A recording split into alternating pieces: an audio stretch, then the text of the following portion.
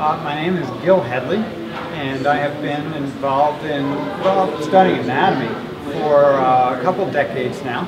I began studying dissection and trained as a rolfer. So as a rolfer doing dissection, I naturally had a keen interest in the fascia. Why fascia? Well, it's there for one, and it turns out that if we pay attention to it, we can learn a lot about human movement and movement pathology, as well as learn to be more whole in our bodies. So I think that's something that pretty much everybody's looking for. How can I feel good in my body?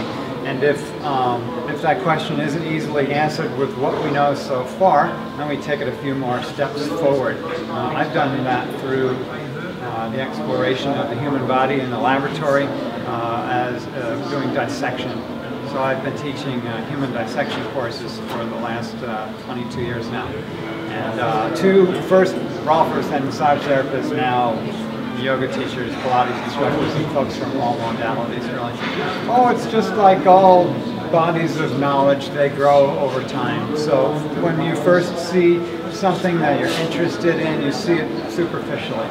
And if you remain interested in it, then you come to see more and more deeply into it. I think that's true also with the human body. So at first it just looked like a big thing, and then we learned to discriminate and discriminate more carefully. And I think the rise of interest in fascia is a function of our paying attention more closely to what's in front of us. It's as simple as that. Well, it's kind of like a photo negative. You know, when you've been looking at this version of it for all this time, and then you go, oh my gosh, what is shaping all of that? What's giving us the lines of space? So it turns out to be over here in a different tissue. So it's a shift in focus, and that shift in focus allows us to suddenly explain things like the movement of our tissues in a way that we couldn't understand if we simply focused on the muscle and the bone. It's essential because that's what you're touching. In other words, when you place your hands on a human form, you touch the whole. You can't not touch the whole.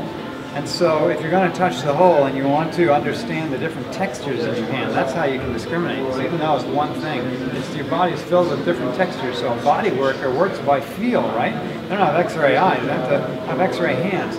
And so as they touch and feel the tissues, you can feel, oh, this is this certain texture on the top, but just beneath it, it slides. What's that about? And is it sliding or not sliding in a given area or a given person? It answers questions for yourself. You go a little deeper and the tone becomes a little more dense and bouncy. Now we've hit deep fascia, and through that muscle tissue, and then I get my fingers around here and I feel bone. It's a way of helping you to identify as a hands-on therapist all the textures in your hand, and then to enrich your understanding by understanding when those textures are healthy and when they're having difficulty, and how to serve the challenges that people face in their bodies. Well, at least from this conference, I'm seeing a lot more energy being put into understanding some of these microanatomical aspects of the tissues that have escaped our notice before, so that we can say, oh my gosh, fascia isn't just some inert substance, it's actively contractile with its own special cells that do that for it. It has its own particular nerves servicing the tissue, which have different functions than they do for other things that have nerves. So to see how this tissue functions, and then how to understand its dysfunction and serve people by understanding those different issues. Check out fascia. That's cool stuff.